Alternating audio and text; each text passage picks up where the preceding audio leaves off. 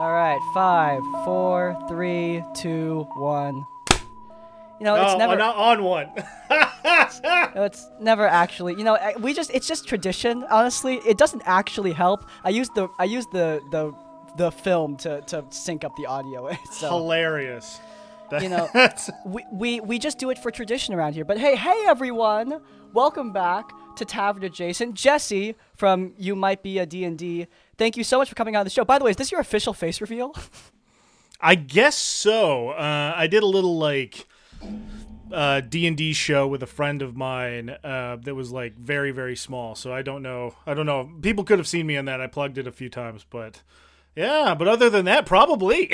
Yeah, awesome. You know what? I am honored. When I did a face reveal, I made a whole big deal out of it. So you know what? I respect the low key. Yeah. Well, I told my audience, my papa once said I had a face made for the radio, so I don't often show. I often don't show myself. So I went to school for journalism and mass communications. Yeah. And I went and I was doing the thing and I was doing a class where you run a news show because that's part of the gig, and. Yeah. I was doing behind the scenes stuff, and all of a sudden the professor was like, "Hey, you wanna do an anchor thing?" And the student cut off the professor. Was like, "I don't think it's a good idea." And I was like, "What the hell, dude?" He's like, and he said, "Yeah, look, Crispy, he just doesn't have a face for the camera. All right, with that acne." Ooh. And I was like, "Ooh, you piece, fuck you, dude." I was pissed. That's rough. That was mean as hell. That was the rudest thing anyone has ever said to me in public. I was pissed. God, imagine getting intercepted by. The reason, by the way, the actual reason I shouldn't go on the thing, I had an actual reason. It's because I wear glasses. It reflects off the lights, and I can't read the teleprompter without them. That's why I shouldn't go on the anchor thing. See, that makes sense. Yeah, I think I look fine. But anyway, dude, thank you so much for coming on the show. I hit your content because of D&D shorts, and I was just blown away because at that point you had only uploaded like 3 videos, and already you had some solid edits. You were good, the voiceover, the script was solid. How much have you done this before You Might Be a D&D? Yeah. So this specific style of content, not very much. But I think it kind of was inspired a little bit. There was, there's like Pointy Hats out there and he's got his thing. And then there's like RuneSmith is out there and they've got their thing. And then there's like D&D shorts. And it felt like everybody had this very specific, niche. Yeah, niche. Yeah. In the YouTube space. Yeah. And I felt like there was just a little bit of room for somebody to really like dive into what makes the subclasses not necessarily strong, but what makes them really fun, right? Yeah. And sometimes being strong is fun. Like I think the Blade Singer is like broken, and that's why it's so much fun. Yeah. Right. But there's a uniqueness that D&D brings to the specificity of the subclasses, and I hadn't seen anyone yet kind of explore that in like a way that I thought was like not very long form. Like you could talk about it for 5 hours, but that's not my steez, Yeah. So, but yeah, like before this, I did I've been editing for forever now. And a part of the reason I kind of started this was a little bit of a fluke in that I was like, you know what? I need to get my chops back together. I'm going to start looking for maybe like an editing job. So I was like, let me put this together. I'm going to make like a portfolio that I can show to people. Like, this is what I can do. Like watch my stuff. And then like the first one popped off and I was like, oh my God. And then the second one got good and I was like, oh my God. And then it's just snowballed and it actually turned into something. And yeah, I couldn't believe it. I couldn't believe it at all. So. The origin point of Crispy's Tavern was me being a really salty person. Well, okay, I haven't actually told the story, but every time I ask people, why'd you do this? I was like, oh, I saw Crit Crab, and oh, I saw Ginny D, and I thought they were doing cool stuff, so I wanted to do something. You want to know the actual reason? It's because I was taking a class on audio recording, and there was this kid who was trying to show up some of my past work, because I did a podcast randomly, and it was just because some of my friends told me to. It's so bad. like awful. You were talking earlier about your early stuff. So I did a podcast. Yeah. What did you do before this? Everything. We tried everything. We did Let's Plays. We did like a short podcast. We did an abridged series that like looking back, there's parts of it I love and parts of it where I'm like, oh god, that was me. But like we did everything, like stupid memes that I like edited together. But really, like through it, I just kind of fell in love with the idea of like I can make this and it's just whatever I want to say. And it can be stupid, or it can be silly, or it can be like interesting, and like I can just throw that out there. So I mean, you're a funny dude. I remember the Drake joke in your Drake Warden video. I was on the floor. I fell out of my chair. I had not laughed that hard in a long time. That hit. That was so good. Were you like? Did you finish writing that line? I just went. That was good. So I often run things past my girlfriend. Good idea. She's very solid idea. She's very funny, and she knows where that line is better than me sometimes. There's often been times where I'm like, this is over, right? And she'll be like, yeah, do not put that in the video. But I ran that one past her, and she went, oh, shit! That's good! Like, yeah, that's a good one. It's just enough. Yeah, by the way, always a good idea to run your stuff by other people. I love living alone. Like, it's a great, blessed thing. But dang, sometimes I will just be recording a thing and be like, wow, I really wish I had someone to run this by. Yeah. No, it's... I mean, I need to give her credit as like an assistant editor on the scripts, because she's the person I go to first. And every once in a while, like during just like rush time or whatever, right before I like post, I'll be like, just watch, like make sure I didn't like screw this up too bad. And she'll be like, no, that's good, that's funny. And so. Yeah, she's amazing. Yeah, that's awesome, dude. Yeah, I actually upload so much I don't actually watch the videos before they go up. I'm like, I didn't mess anything up, right? And there's been, I think I've counted 4 times where I forgot to decrease the volume on the music, because you have to balance the audio to the. Oh sure, yeah. Yeah, and that makes the video unwatchable, so I had to delete it. And obviously it tanks after that, and I'm like, I have like I'm traumatized from the 4 times that's happened. Never forget. And editing's so weird in that you have a vision in your head of what you want this to look like, right? Like I know what this joke is supposed to be. I know how this skit is supposed to play out, that kind of thing. And then once you get into the edit, you're like, that didn't fucking work at all. No. And you gotta redo it, or you gotta add something, or you gotta change the way something sounds. Yeah. Yeah, there was one skit I did. I don't even know what it was based on, but it was like a skit about like mythological accuracy in God of War. And I'm like editing it, and I'm just thinking like, dude, this is not funny. Like, this is bad. And I'm gonna be honest, I never laugh at any of my own jokes, almost ever. If I laugh at my own jokes, that's how I know it's a banger, because I have extremely high, like. Yeah. I never laugh. But the point is that even though I'm like used to not laughing at my own stuff, I'm sitting there thinking like, this sucks. But I've already put like 40 minutes into putting it together. So I'm like, okay, if I delete this now, I'm going to hate myself. So don't. And then there was a comment that was in the video that was like, I don't really see how that skit with the God of War thing fit into the vid. And I'm like, yeah, I know. Yeah. Oh yeah. That was a thing on the old stuff, especially. One of my voice actors, one of my best friends in the world, and he's incredible. But early on, he would, so we'd have points in this abridged series where we'd be like screaming, right? And he'd be like, instead of going, ah, and actually screaming, he'd be like, ah, and, into the mic. But it sounds like somebody whisper yelling so they don't wake up the neighbors next door. Yeah. And that's the exact line somebody put in the comments. And I had to be like, well, you're right, but also fuck you. I never, at this point, I just learn, you learn to let that kind of thing just like wash off of you. If I've got something funny to say, to some crappy comment, then I'll say it. But there's also running the risk that they'll have something funnier to say, and then I'll just feel stupid. So, Yeah.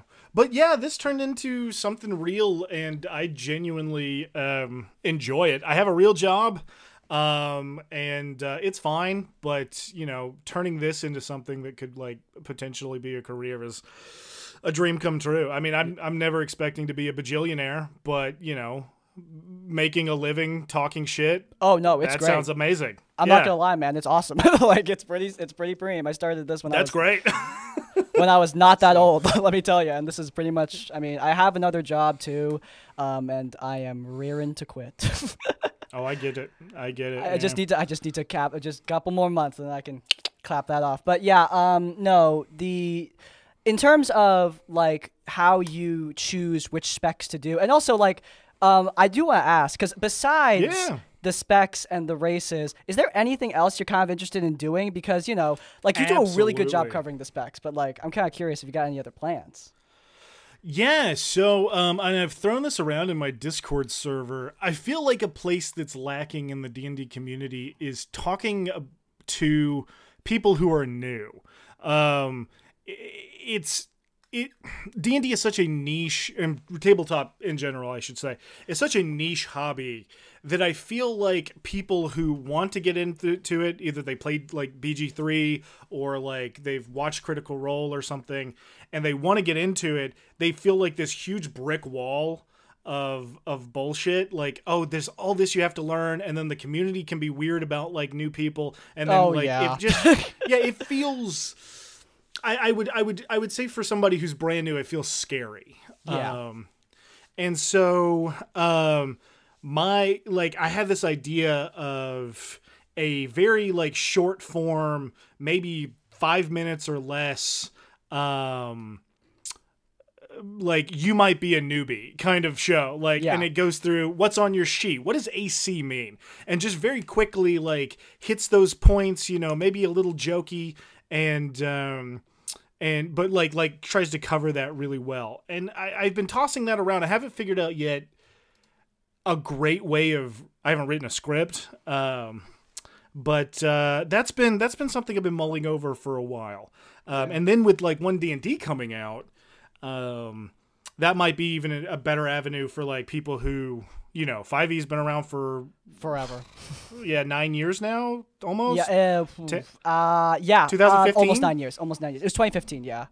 Yeah. So, so people who have never done tabletop and want to get into it would be like, oh, 1D&D's the new shit. Let's hop on it, and then we can kind of introduce them that way.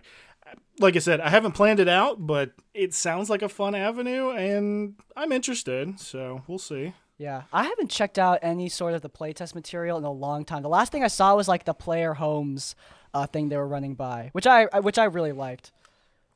Yeah, I don't dive much into because I figure it's going to change. Into the UAs. Yeah, I'm interested in it. Like I'll brief them, but I haven't dove much into 1D&D yet. Yeah. Do you dive into too much like homebrew stuff, like MCDM or third party content? Because like that's pretty much exclusively I consume nowadays.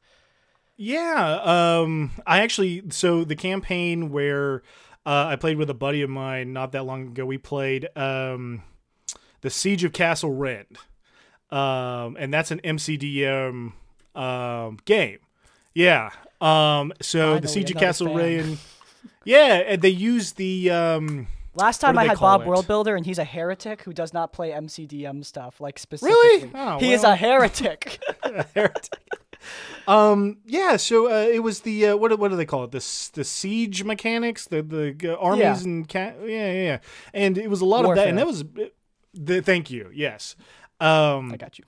And that was a lot of fun. That was a good. That was a great. Entire campaign. I'll shout him out real quick, if that's okay with you. All good, dude. Yeah, so it's Ages of Ainur, and it was the Siege of Castle Rend. In fact, the Blade Singer character that I rolled up for that game was the inspiration for my first video.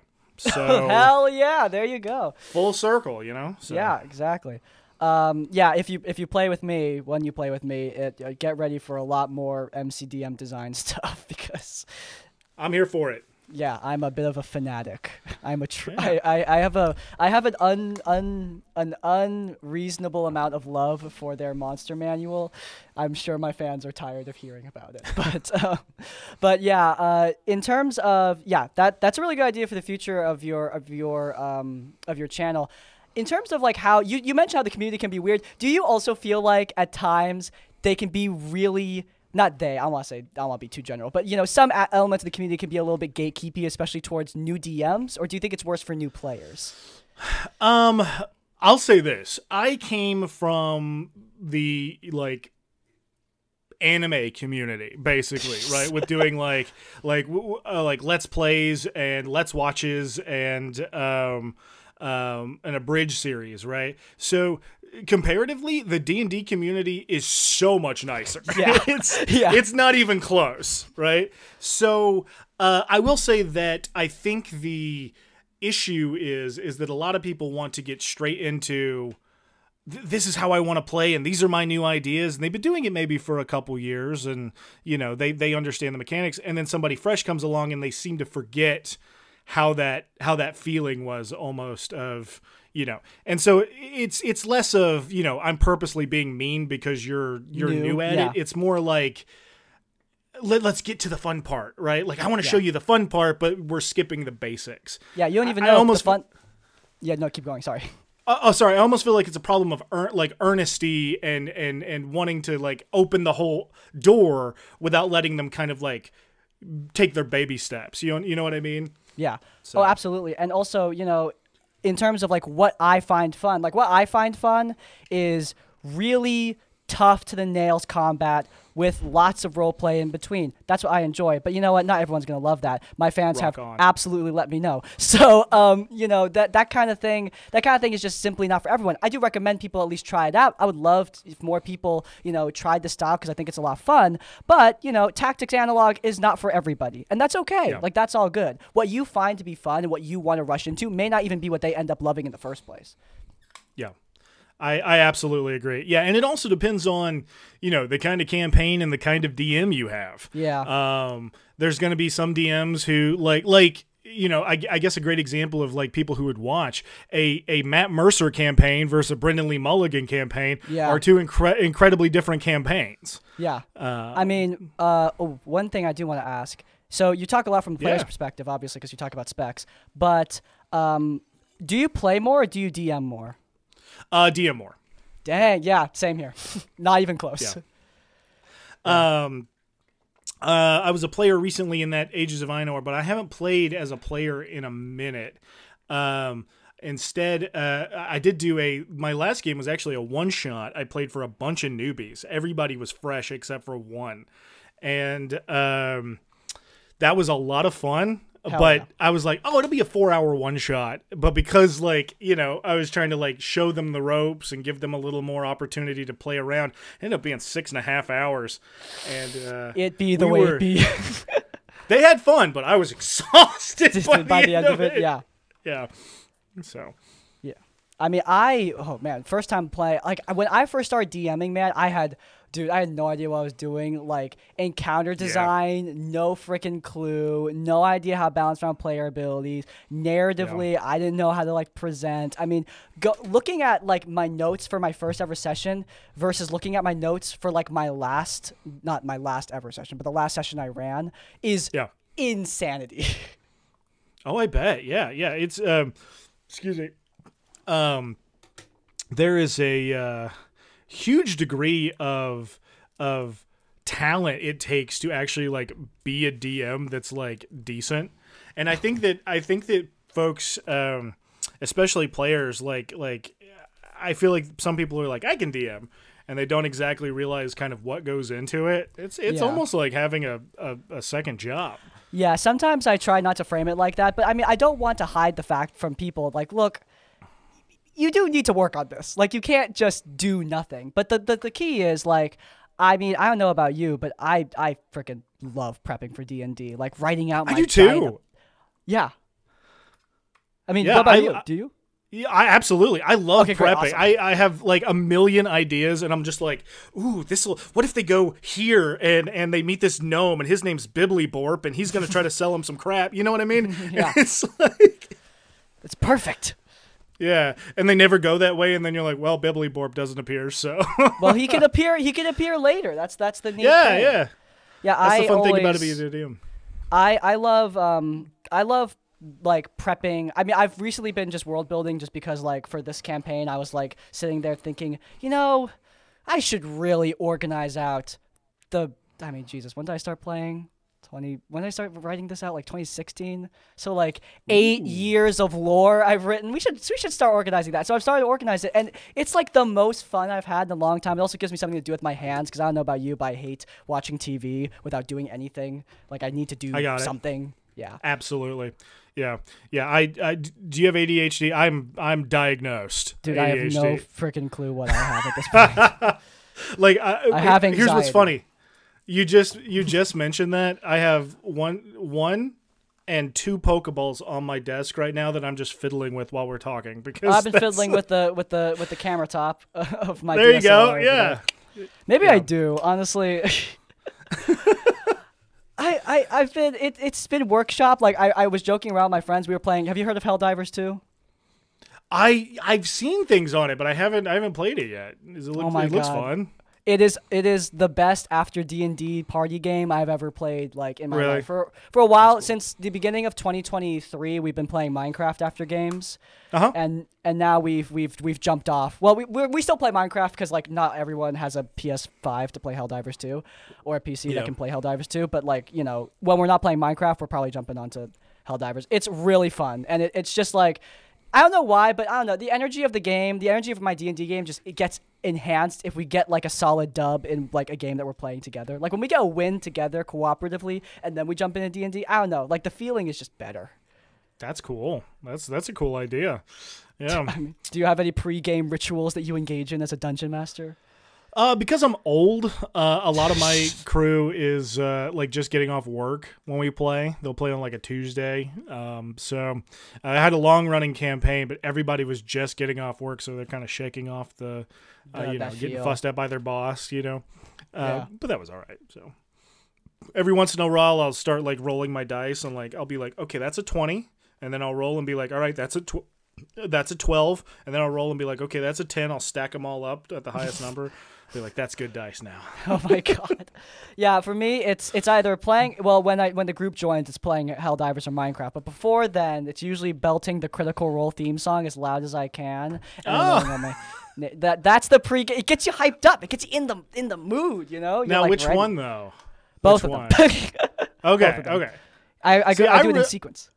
I was a really big fan of the season 2 animated intro. Yeah. The Mighty Nine. Yeah. Yeah. That one's like probably the best intro to any animated thing I've ever seen. Like it's actually like a phenomenal intro. You got all the characters, you got the music, everything's solid, and the animation at the end with the red dragon popping up, amazing. But campaign 3, they got the animated intro out by the same people, and honestly, like in terms of the composition of the animation itself, it's very impressive. Like it is. Yeah. It's really solid. Yeah. I do feel that Adventure Begins is a slightly better song than It's Thursday Night. I really that. Yeah. But I do agree with you on the song. Your Turn to Roll is amazing. But thank you. Yeah. Yeah, no, you're good. Like it's so good. I was legitimately shocked when they changed it because the animated show uses Your Turn to Roll. So I was like, oh, this is the Critical Role song. Have you seen Legend of Vox Machina, by the way? I have, both seasons. I liked it. Dude, I was like, because I was expecting, a fan servicey, like whatever, I'll have fun, but it's not gonna be anything crazy. This is like really good. Like it's very solid. I was really impressed. Like I watched it with all my D&D party. They've never seen Critical Role, and they loved it. They loved it so much. Well, and they brought in pros. I was watching some of the behind the scenes stuff. The animators were the same people who did Legend of Korra, which I loved. Yeah. Titmouse. They're legit. Yeah, exactly. Legit. And, of course they're all voice actors, so they know a lot of these people anyway. It felt like one of those things where it was like everybody who's in it is in it. This isn't just a paycheck. We're doing this for the love of the game and a paycheck, Yeah, and a paycheck. Yeah, the paycheck is nice too, But but the moment I knew, like, I'm probably going to love this is, I don't know if you played World of Warcraft. I missed it. I grew up broke, so there was the monthly thing that my parents didn't want to do. You know what I mean? I get what you're coming from. Yeah, I saved up every penny so I could get that sub. Those first few months were some good things. But yeah, I played WoW when I was a kid, and a little bit into being an adult. And when they announced that the composer behind some of the best songs in World of Warcraft cinematics will be doing the music for Legend of Vox Machina, I was like, oh, look at that. Say less, dude. that's where it's at. It's some good stuff though. Yeah. But that's anyway, not Bear McCreary, is it? No, if it was Bear McCreary, I think I would have an aneurysm. I love his music. Oh, me too, dude. It's Neil Acree. Okay. Yeah. I've heard that name. I don't remember from what, but I've definitely heard that name. Probably from Overwatch. Oh, yeah. He also did Overwatch. There you go. Yeah. Probably that. Yeah, but I love Bear McCreary. I even love his stupid Godzilla song from the Godzilla movie. Song. That song is awesome. What are you talking No, it rocks, but it's so silly that it's on my playlist because it'll be like some hip hop and then some like R&B and then it'll be like Godzilla. Dude, I love the soundtrack for King of the Monsters was next level, but his music for God of War. Oh yeah, that's the good shit. That's some good stuff, man. Apparently, he also did Battlestar Galactica. Like I was telling my dad about it, and he was like, "Oh my god, I know that guy." And I'm like, "You do?" From Battlestar Galactica. I'm like, "Oh my god, dang, he really has done everything good in life." Dude, dang, your dad must be old school. Battlestar Galactica was forever ago, wasn't it? Yeah, he's pushing 60s, but yeah, he's still. But yeah, he loves Battlestar Galactica. He loves Battlestar Galactica, and that means like when he saw The Mandalorian season 2 and saw what's her face as the Mando lady, he was so hyped. You should have seen it. Really? Yeah. That's cool. It's good that I wish my he's parents happy were because the Niners just lost the Super Bowl, so he's kind of distraught. Never seen a man so broken in my life. That's fine. Yeah. It was rigged, wasn't it? Right? Oh yeah. Now I buy into all the conspiracy theories. Now I'm a believer. Yeah. I'm a believer now because your dad's a Niners fan. Yeah, because I didn't get what I wanted. That's how conspiracy theories work. But that's anyway, exactly right. Yeah. Yeah, exactly. But honestly, I mean, I don't know. Are you a football guy? Everyone seems surprised when that. I played football back in the yeah. day. Yeah, not into high school, but when I was in middle school, and so there was a love there. And then I was actually in the marching band of my college, so I went to the football games that way. What'd you play? Trumpet. I played saxophone. No way! Cool, yeah, man. Yeah. That's great. Dude, did you play in college too? Oh, man, in college I clocked out. I don't blame you. Yeah. It gets old. What did you? Or do you still play now? I wish. No, I picked up my trumpet about 4 months ago, and I sounded like a hot bag of shit. Like it was so bad. You know what? I picked up my saxophone a couple of weeks ago because you sent me your character concept, and it's the guy from Casablanca, and I was like, dang, I gotta play it as time goes by. Like now, I pulled up the sheets. Nice. I didn't sound. I didn't record myself. If I record myself, right, I just went back. But I didn't sound bad. Yeah. Benefit of having a nice horn, though. Sure, yeah, that's true. I loved playing trumpet, and especially during college, I started getting like pretty good. I mean, I'm not gonna toot my own horn, haha. No, but I didn't get like amazing or anything. But I was like, I'm feeling this. I feel like I'm like decent now. And then my second year of school, I decided to go ahead and quit the marching band so I could focus on studies and stuff more, and fell off of it and barely picked it up since. So unfortunately, I'm just terrible. Have you seen the movie Whiplash? I've seen the memes for sure. Yeah, it wasn't that bad. It was not that bad. But I had a teacher who had the intensity, and that I don't know why people think that's a good thing, dude, because it burns you out so fast. Like you just don't want to go, and you don't want to do anything. And I even after I left his band, I still didn't even I had no enthusiasm. Like I only played during lessons. Like I never practiced on my own anymore. Like it just sucked. Like I went to college at we have a college football team that's fairly famous. So my college was pretty big, but they treated this shit like we were in the military. You had to stand at attention and salute and stuff. And I'm like, bro, we're out here playing instruments. It's not that big a deal. Yeah. And we had one guy, he was famous for saying idioms incorrectly, right? So he'd be like, don't count your chickens before they race or something like that. You know what I mean? And he hit us one time with one that was so funny. He stood in front. He goes, nobody out here is doing what they need to be doing. So either you don't give a shit or you just don't care. And the whole place erupted in laughter because that doesn't make any sense. Because you don't care either way. You gave me two options. They're the same thing, brother. Either you don't give a shit or you just don't care. And we were all dying. Yeah, the sad thing is, like, I really loved music, but, like, people always say, like, oh, if you have a tough instructor, they push you to be better. Nah. They just push you to they make you give up way sooner. You burn yourself out so fast trying to impress them. Like, a memory that's burned into my mind was he had me stand up and say, and just in front of the whole band say, like, you are the sole reason why we are not progressing right now. It's your fault. Really? Like, oh my God. I wanted to. I will tell you right now. In that moment, I was just like, Jesus, take me now. Yeah, of course. Take me out of here. Let me die. Let me get me out of here. Guy. Yeah, that guy was. I saw him again because I was practicing for state. I went to state rehearsal. Yeah. I saw him walking up the stairs. And he was like, "Hey, Crispy," and I was like. Yeah, I've never walked down a flight of stairs that fast. You should have seen me. And I was carrying my horn is not light. All right. I had never had that much adrenaline in my life. That was crazy. Yeah, no, fuck that guy, man. Yeah, fuck that guy him. was crazy. Anyway, hey, we're talking about music horror stories, or in your case, like kind of a glory story. I don't know, but do you have any D&D ones? Well, so hilariously, I've had a really good experience with most of my people. I've got one that's like, I don't think anybody really want to hear it. It's not even that interesting. But mostly it's like players being like ridiculously dumb. I've got one who, dude's hilarious, but he seems to always make like the silliest mistake.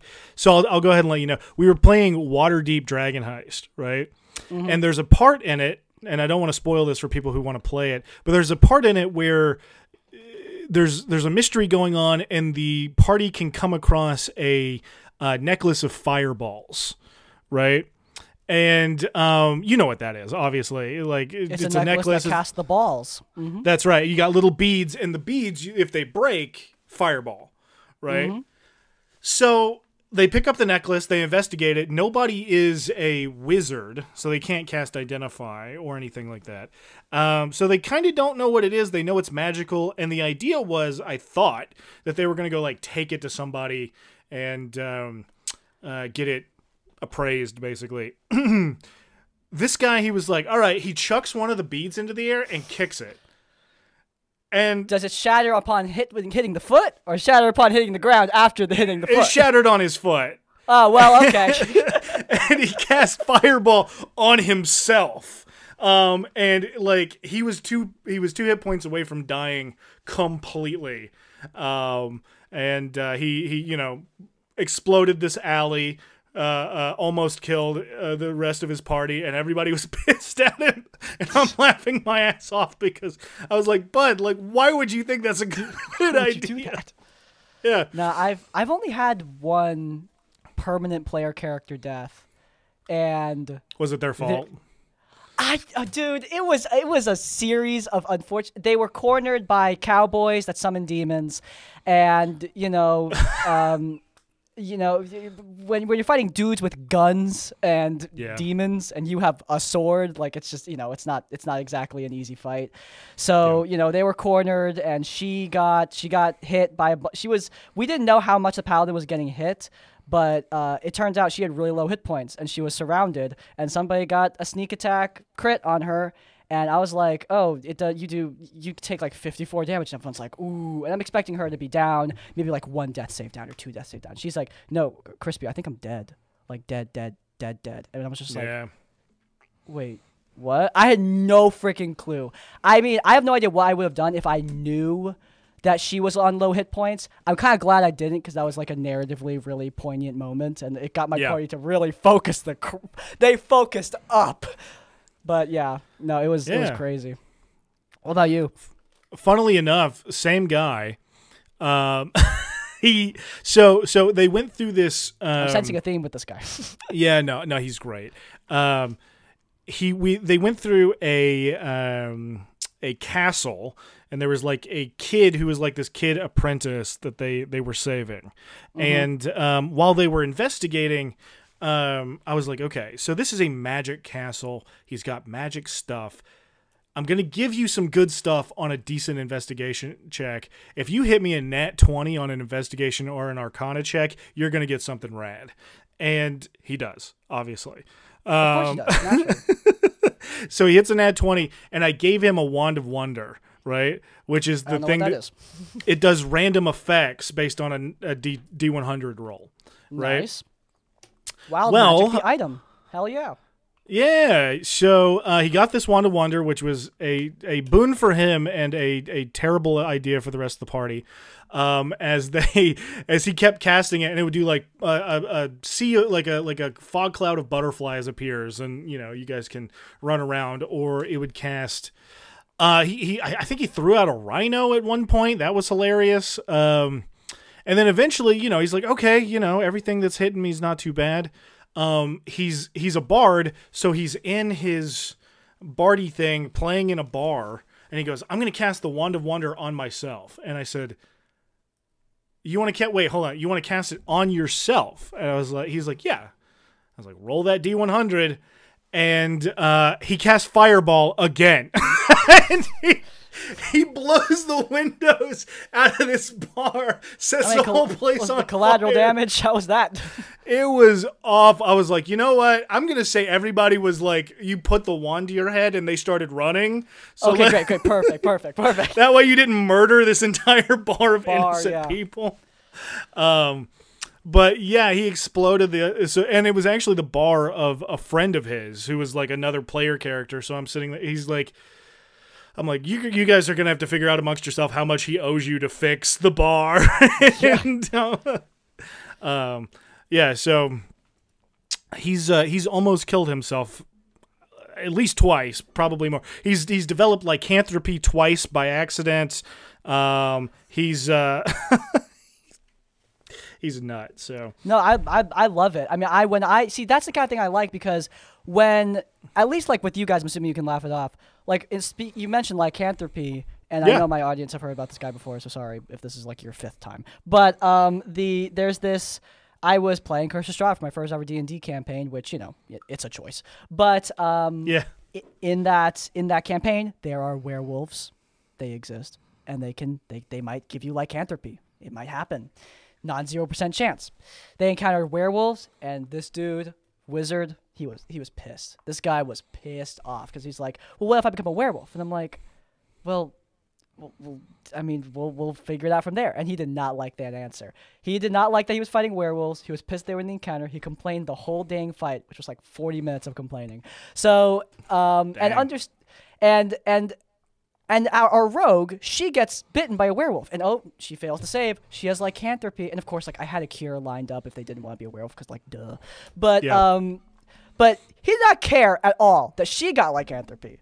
She gets it. He was talking crap about like, oh, you're gonna ruin our characters, blah blah blah blah blah blah blah. But she gets it. He doesn't even care. He doesn't even help her to get the dang cure in the session, because that ended up being the impetus for the rest of the game. He didn't even like bother to lift a finger to help. I was pissed. But at least with your guy, like when he loses, he's chill with it.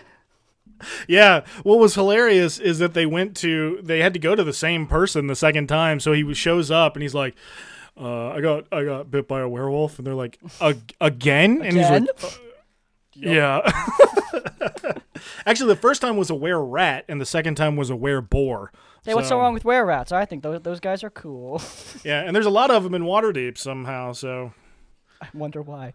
But anyway, I think we have talked, we've talked a lot about your channel. We did a decent amount of time on horror stories.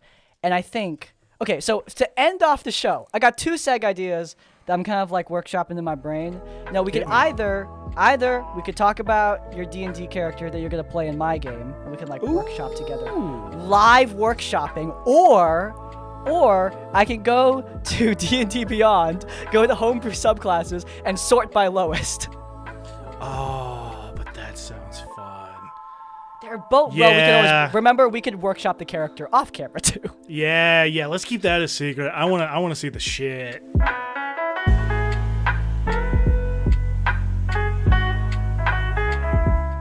first and foremost, we have the you're gonna need to help me out on this pronunciation, man. It's a samurai thing. It's an anime thing.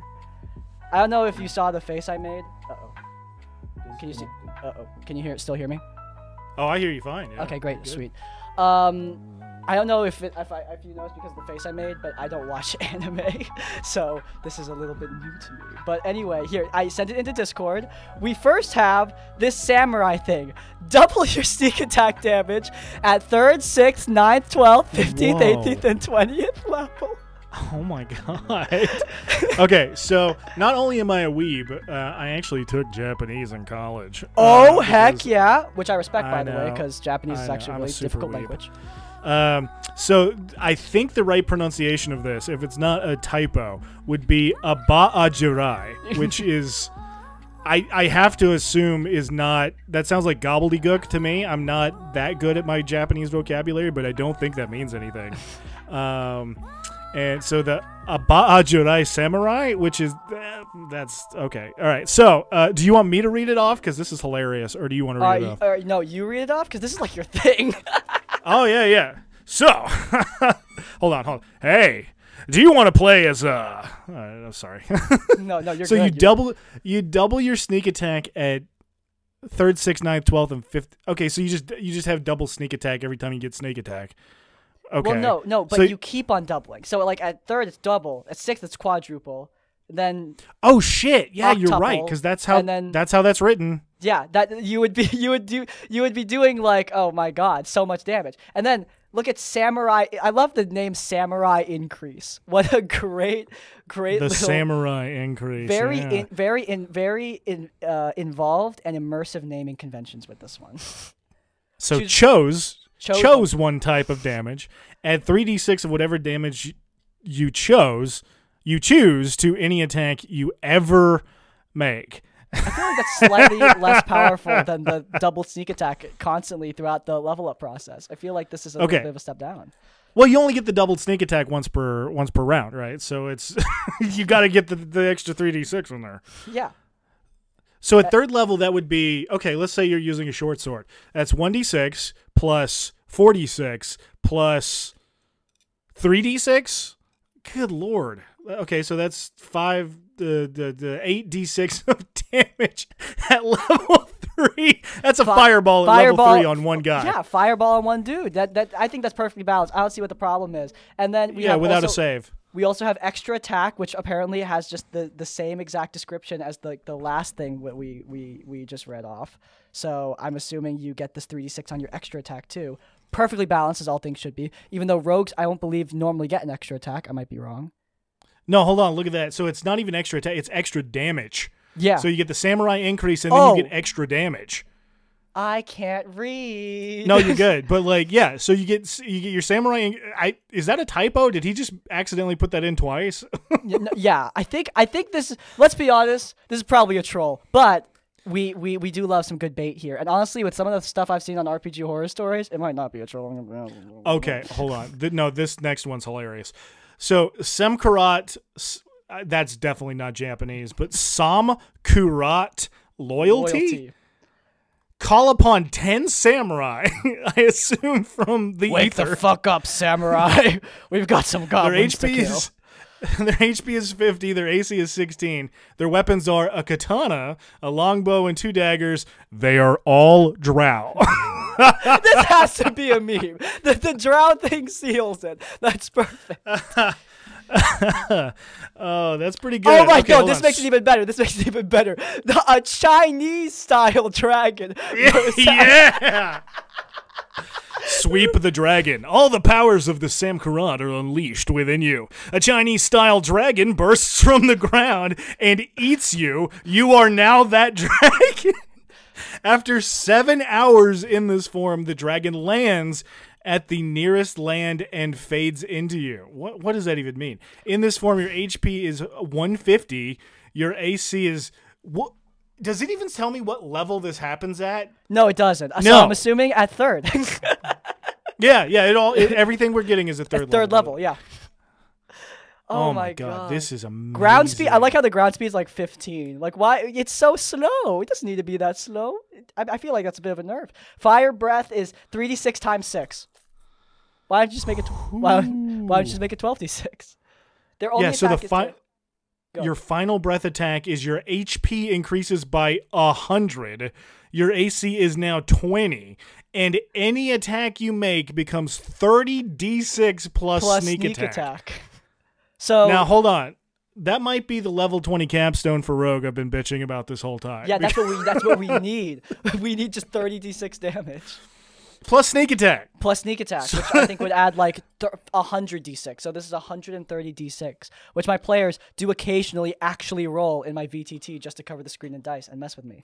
But yeah. That's amazing. That is some truly amazing things. Every person who has ever mistaken me for Japanese, they're the people who wrote this subclass. That's good. That's very good. I got you. Next up, we have a ranger spec.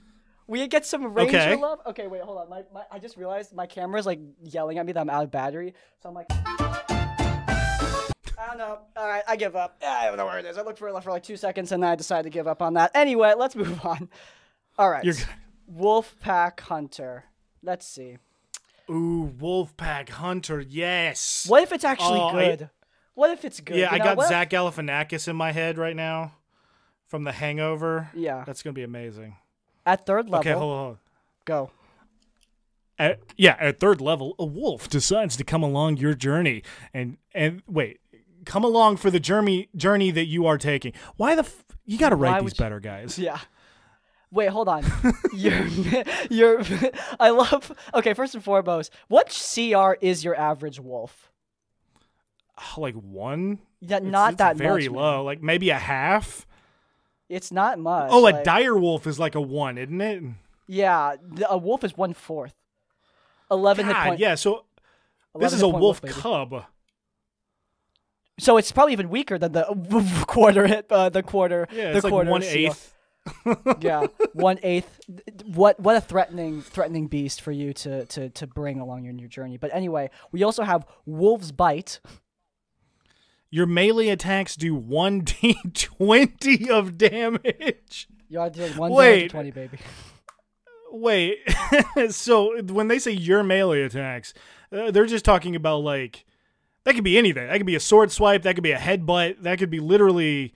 Like, you throw a chair at somebody, it's 1d20. Yeah, kick him in the shins, 1d20 damage, baby. Oh, my God. I think this is perfectly balanced as all things should be. There's a reason why, by the way, like, someone asked me, like, why don't we roll d20s for damage? I'm like, because the spread is just way too much. There is, like, a very compelling reason why no game does that. Yeah. Your wolf brother, when you deal 15 or more damage with a melee basic attack, your wolf can make a melee basic attack against the same target. Okay. But why, though? Actually, why would it be limited to when you do enough damage? First, I think it's too much of a nerf, but I do think that if you're doing monster design and you have, like, for example, like a summoner who, like, I have summoner creatures that use a bonus action to summon 1d4, like, weak minions with 1 hit point. So I think that this is actually kind of an interesting mechanic to give them, because I can give the minions a reaction for whenever the thing that summoned them deals X amount of damage, they can make a melee attack with their reaction. It's an interesting threshold for monsters. But for a player, like, this is just weak sauce. Are we trying to make rangers worse? Well, that's why you need the 1d20 damage. Well, what if you roll a 1 on that 1d20? You're still gonna feel weak sauce. Yeah, you fucked. Nat 20 on the dice. Nat 1 on the damage. Yeah, that would be 2 points. I watched on my last session they were fighting a Manananggal that had like stone vision and stuff, which is not something an actual Manananggal has, but it was cool. So the barbarian like jumped onto her like she's flying, and he's like midair stabbing her through, and he rolls a natural 20, and we're all like hyped up. We're like, oh my god, this is awesome. And he rolls on his greatsword 2 1s. Oh god, yeah. 2 1s, man. I was like, my heart broke, and then she dropped him off into a pit of acid, and yeah, that was fun. Anyway, so next up, 15th level. Okay, hold on. So at Ascension, this is your 15th level capstone. Okay, so the first one's not the worst, I guess. You wear the armor of a wolf, which gives you a +5 to AC. Okay, a +5 to AC at any level is pretty good. But the wolf's fang is just that's This is pointless. Your arrows or blades are made from the teeth of your family of wolves. Yeah, so you what? You killed all of your boys? Well, true, and also, what does that do? Who? They now no do mechanical 1d20 benefit. damage, which was already established. Yeah, no, now I'm assuming what if they do 1d20 damage? Yeah, okay, so your wolf fangs do 1d20 damage, but you gotta rip that out of some puppy's mouth. Yeah. That's what I'm saying. You killed all your boys. I'm assuming. All right, Bosco. We're here for the game, boy. Come on. Sorry. Yeah, I love the idea that you raised a wolf cub. The wolf cub had a bunch of babies, and then you just like violently. Also, like the wolf's coat, you wear the armor of a wolf. What if you're also slaughtering your boys for that armor? Yeah, you're Cruella de Vil and your fucking puppies over the here. The Cruella de Vil Ranger spec, bro. That's awesome. Yeah. All right. Well, hey, sorry to whoever wrote this, but it's shit. This is hilariously bad. Oh no, this is hilarious. The Zoomer subclass. This is. Oh, okay. So they're trying to say like a speedster, like from Marvel or something, right? I thought it was gonna be a funny thing about kids always on their damn phones. Aww. Oh, but listen to how it's written. This is funny. The Zoomer is the most agile archetype from Rogue. It can take fast and high dashes and jumps, climb and swim very fast. Convenient? No. I mean, in a game that often discourages movement, I don't think so. But yeah, sure. Yeah. So you're okay. So at third level, you have your speed doubled. 60 feet of movement speed. Holy shit. Okay. And whenever you go up by 2 levels, you add 1 dexterity ability point. You have advantage on any dexterity rolls involving acrobatics and strength rolls involving athletics. All of that, like, spelled wrong. But wait, so you have you just get advantage on dex and strength rolls, or at the acrobatics and athletics rolls, I guess. And every 2 levels you grow up, your dexterity just goes up by a point. So that's you could easily have a like 30 dexterity by level 20. Oh yeah, and or alternatively, if you don't want to invest that much in dex, you could also just like dump your points into other things. Like you could have the ultimate spellcasting rogue, or get every overpowered feat you've ever wanted in your life because you just no longer need ASIs. That's right. Yeah, that's perfect. There's a reason why the game does not do this. This is just very compelling reasons. The speed of thunder. As a bonus action, you can run into your opponent and cause 1d4 damage without an attack roll. After this, you return to your original position before the bonus action. That one's not the worst. That's actually kind of cool. I like that. Yeah, it reminds me of the Mercury ability from... Did you ever play Smite? Oh my god, my warlock. Every time we're playing Helldivers, I hear him screaming in the background about some strange god name in Smite. I'm like, what's wrong with him? So Smite was like, I loved it back in the day. I don't think it's any fun anymore. Yeah. But I played a lot of Mercury, which is Hermes from Greek mythology. Roman mythology. And he had an ability where he could like essentially do exactly that. He could like run at somebody, hit them, and then bounce back. Yeah. I will say, I was looking at Griffin Saddlebag mechanics, and one thing I really liked from a cloak of theirs, though it was never used, which sucks, but basically there was an effect that it had where if you expended all of your movement speed on a turn, it would give you like a bonus, which I really loved, incentivizing movement and giving you a bonus for it. I also love enemies that like make a player into sort of like a hot potato. Like I created an enemy that when they attack you with a spell, it does 3d6 damage. But if you don't move on your next turn, it does 3d6 more damage. You need to expend all your movement. Yeah. So I like stuff that forces movement like this, and this is kind of like an interesting like take on that.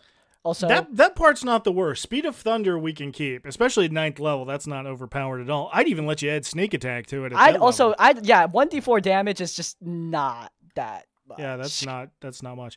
But at 13th level, you get extra attack, which is like way too late to get extra attack. Like that's hilariously long. Yeah, this is a rogue. Yeah, I mean you can give a rogue extra attack at level 6 or 7. That's fine. Blade Singers get it at level 6. Swordbards do too. So I'm fine with that.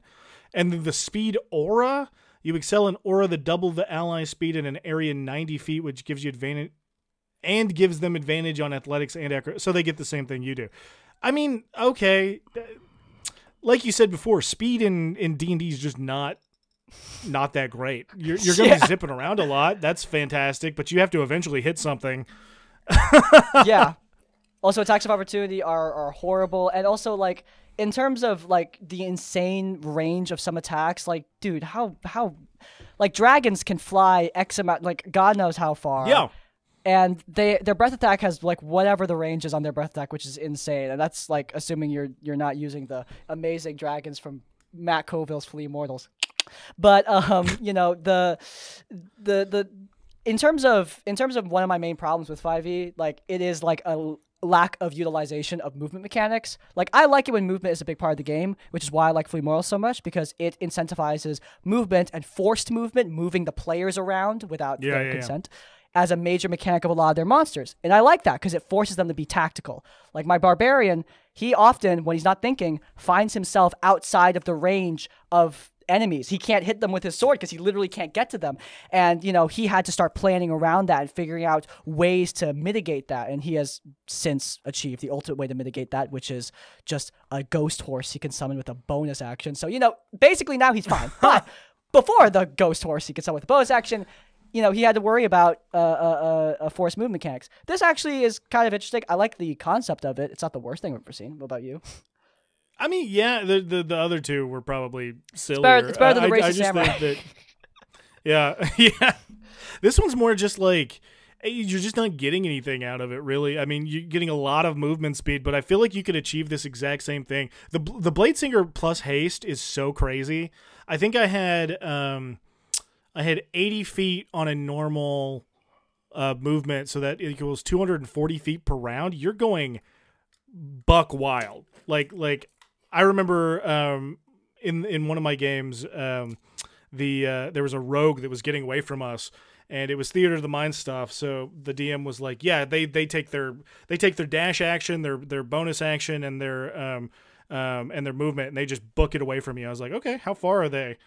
And he was like, this far, and I was like, okay, I'm on him. I'm just there. That's awesome. See, that's the kind of stuff that I absolutely love. But anyway, I think we are wrapping up on the time. My camera is screaming at me. But we are not done with this conversation because I think we have a character to talk about. But you guys... Yes! You guys won't get to see it. I'm sorry. Anyway, if you guys enjoy... Well, but before we... Wait, almost forgot. We have one last segment. We have one last thing to do real quick. Let's do it. Thing of the week. Hit the thing. Okay, this is like a thing that we do where you just say one thing this week that made you really happy. It doesn't need to be D&D related. It could be literally anything, like good lunch you had, like a good brunch or something. I don't know. Yeah. So anyway. Oh, you want me to go ahead and do it? You can go first. I could go first. Okay. Go first. Well, my thing of the week, my buddy, one of my best friends in the world, gave me a bottle of 16-year Lagavulin. It's whiskey. Ooh. And yeah, he gave it to me for my 30th birthday, and I popped it open last night.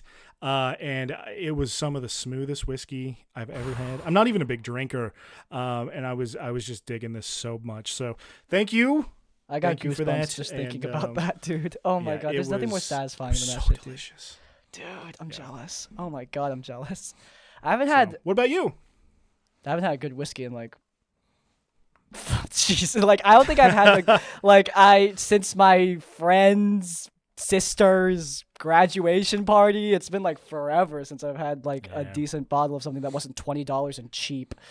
No, this is one of those where it's like you don't even put ice in it. You just want to feel that burn a little bit. It's so smooth. Oh my god, it's really good stuff. Smelled and tasted like a campfire with friends. That is so. Damn, you should be a connoisseur. Hot damn, that was some good describing right there.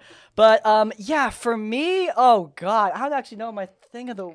I didn't actually think of it this week. Oh, right. My thing of the week. My thing of the week this week is probably going to be Helldivers 2. I gave in. Nice. I gave up. I played the game, and with my D&D party, plus one other guy who is not in my D&D party, but we had so much fun. The four of us slaughtered the enemies of democracy together. We enforced freedom by force across the galaxy. We were the last line of offense, spreading managed democracy across the universe, and it was amazing. We fought with honor and died a lot, but it was a lot of fun. Like seriously, I cannot recommend this game enough. It is like the ultimate me and the boys game, regardless of what gender you are. It is so much dang fun. Like recommend it 100%. Go check this game out. It's only $40, and the servers are no longer broken, so you can actually play now. So congratulations. Hell yeah! There's a reason why it's like the top game on Steam like a week after release. It's amazing. But yeah, Hell yeah. That's it for real now. All that's left to do is roll out the red carpet. Jesse, what you got going on this week, man? What you got? You got a new video? Ooh, I'm assuming. New video coming out. Yeah, it's going to be the Fey Wanderer Ranger this week. I think when this video comes out, though, I'll actually be in round 4. So on my community tab, I actually allow my audience to vote on what comes up. So I think when this video comes out, I'll be on round 4, which means 3 new subclasses in the community tab. And I think I've already decided on what those are. So if you're watching this, you're going to know first. Let me look. That will be a choice between the Rune Knight Fighter, the War Domain Cleric, or the Phantom Rogue. So, you heard it here first on Crispy's Tavern. Yep. Hi. So anyway, as for me, if you guys enjoyed them, please do leave a like. If you want to see more of our content, then you can check out our Tabletop Tavern Tips series. We, at this point, will have passed our 100th episode of D&D advice on this channel, which is crazy. I still don't know what I'm going to actually do with that, but yeah, it's linked in the cards. And while you're there, subscribe to Crispy's Tavern to get more of our content as it comes out. And finally, if you want to leave your stories or thoughts, go down in the comments down below. If you can't think of a comment, leave the... No! You were almost there. The camera died. No! Oh, no. Farewell, my child. You fought with honor and bravery. But yeah, you guys can't see me anymore. But if you guys enjoyed, then please blah, blah, blah, blah, blah. I was at comments. If you can't think of a comment, leave the comment. You might be a terrible subclass. So let me know you made it to the end of the video. In essence, like, comment, subscribe. We'll both see you all next time. Farewell.